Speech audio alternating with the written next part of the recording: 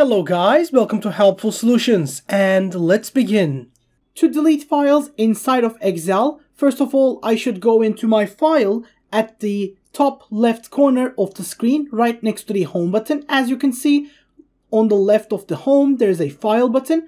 I will click on that, and from here I will see the open button that's like down of new and up top of the get add-ins button. I will click on open. And from open, as you can see, we have personal, we have other locations, and from the other locations button, I can do browse.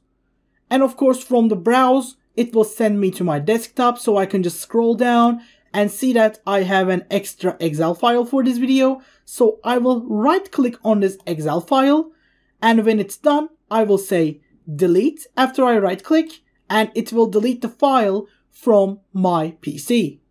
Of course, you can also see your workbooks from this file, from the folders and everything. And from this open window, you can also just right click on a file and of course say delete. And of course, it will say, are you sure? You can say delete and it will be deleted as well. But other than that, that was basically it. And I hope this video helped you guys.